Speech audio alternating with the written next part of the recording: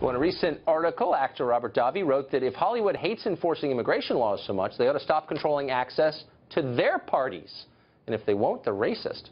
Davi played Bond villain Franz Sanchez, was also Special Agent Johnson in Die Hard. He died horribly in both those roles, but the man himself is still alive, and he joins us now. Robert, it's great to see you. Great to see you. This piece, I just loved it. I'm going to read the nut of it here. I propose Meryl Streep, Chelsea Handler, Richard Gere, Robert De Niro, and others lead an Oscar first.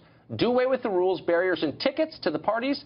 I ask all migrants, all legal and illegal criminals, and unvetted refugees to converge on Hollywood to come to the Oscars and the after parties. And not just to serve the wine and the appetizers, but to attend. To attend. I want them. There's 3,500 seats at the Oscars, and there's other parties all around town, the Vanity Fair party. Let them come as guests. Give 3,000 tickets to the illegal immigrants, the criminals, the refugees. Let them enjoy the Wolfgang Puck dinners and the governor's ball and the entertainment. I think it's about time that Hollywood, which they do great things, and I respect all those talents, by the way. I disagree vehemently the message they're giving America.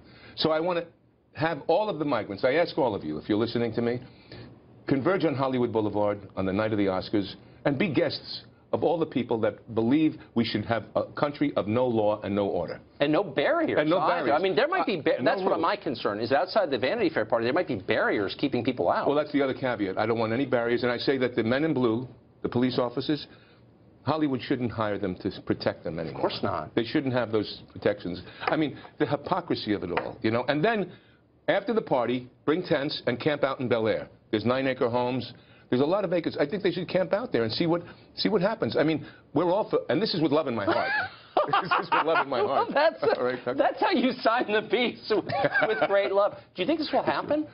Do I think? No, I don't think it'll happen. But how could it not? How could you get up at the Oscars and say these are marginalized people and the president or whomever is a racist for wanting to keep them out, and then keep them out of your Oscar party? I mean, can you imagine the thrill of being a Syrian refugee, for example, and going to the Vanity Fair party? An unvetted Syrian refugee. I think we should even, just even invite some of them right there from wherever they might be in Budapest right now, and bring them over and say, come on, Habibi, come to the Oscars. I mean, it's sad that they don't, especially since they're so, again, that's the hypocrisy of the whole thing. Why do you think they don't? I mean, I've been, to a lot of parties in L.A., and there are a lot of people who may or may not have legal status who are serving you. Oh, absolutely. But very few, maybe none, actually. Are guests. But they treat them well. They tip them a few dollars here and there, and, and they thank them.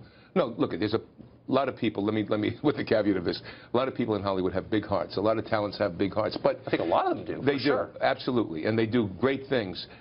But for some reason, they've lost sight of the American worker. They've lost sight of America, the blue collar of America, and what America stood for. For some reason, why is vetting, and he's not saying ban all Muslims or ban all refugees or anything. This is on the books. He's not changing any laws. And even the 7 states that Obama, countries that Obama had put down, there was no buzz to that. Talk about the media for a second, This media thing, and we hear all the brouhaha of the media. I have an idea for the administration and all of everyone.